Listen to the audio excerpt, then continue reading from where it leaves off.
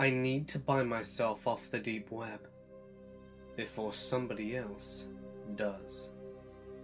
I don't know how much time I have. I saw the offer hours ago. The only thing I can do now is tell you how I happened upon it myself. It's stupid, really. Really stupid. I was trying to impress my friends. We were all enrolled in IT class at our school. We would take turns seeing who could bring up the most screwed up website. It started out by showing our friends websites on the deep web that people could buy drugs from. Drugs that we had never heard of. That got boring really quick.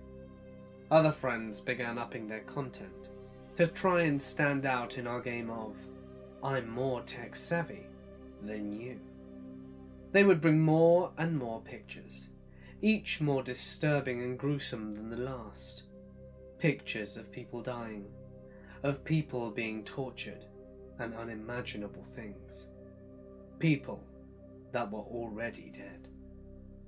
One person brought up a very nefarious site, PC. Instead of people saying exactly how screwed up this was, and how this should all stop, and how this should have never have begun in the first place, and how stupid it was, and how much danger we were all in, they congratulated her, gave her a pat on the back, and asked her how she could even sit down properly in a computer chair because of how big her balls were. I felt like puking. I felt like beating the ever-loving crap out of everybody, and I couldn't believe how screwed up it was to see all that disgusting stuff on the internet and see it as an accomplishment. I didn't say anything though. They began to notice that I never showed off anything myself, and I began to get a new nickname at school. School became a living hell for me. My friends began shoving these horrible pictures in my face whenever they could. When I cried and vomited, they claimed they were trying to desensitize me. Everything became too much though.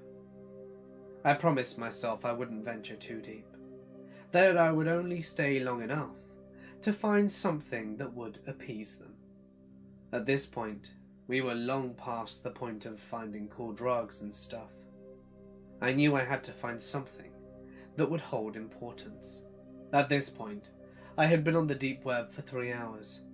5 hours was what it took to put an offer for me on the deep web.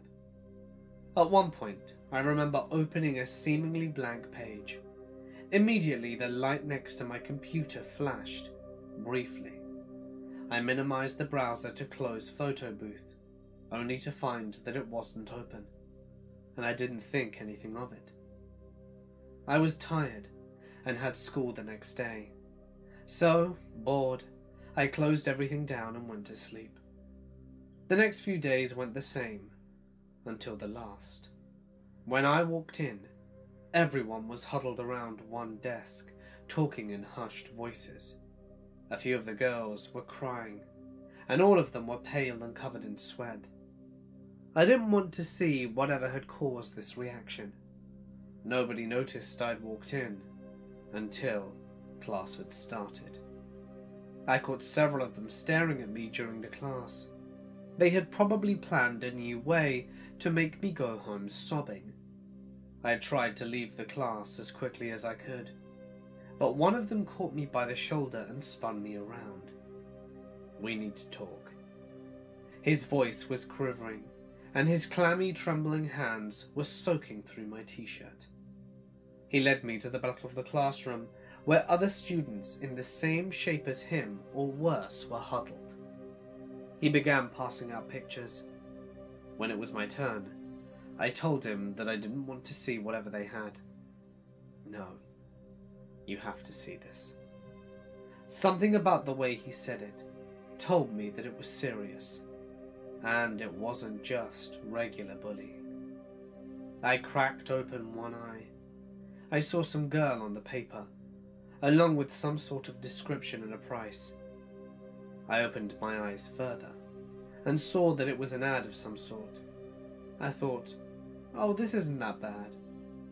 It hadn't fully hit me yet, until I read what sort of description it was. Hi, it's me again, back with some more for you guys. This one looks fairly young, with a bit of extra weight on her. I don't know, I need to get more pictures. I think it was her first time here. She wasn't protected at all, and it was easy enough. But enough about that. For now, her starting price is $118,000. We'll go up and down whenever we get more pictures and do the physical inspection. Anyway, we'll keep you updated. There was a picture of me, staring at my computer intently. I had no social media. The only pictures of me were the ones I had taken with a group, and there were so many emotions swirling through me. One that stood above all was confusion.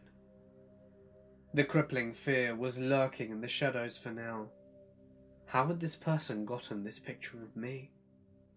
My mind went back to the light next to my camera, and one question was answered. Next, the paralyzing fear set in. I felt my heart stop completely, then beat violently in my throat and ears.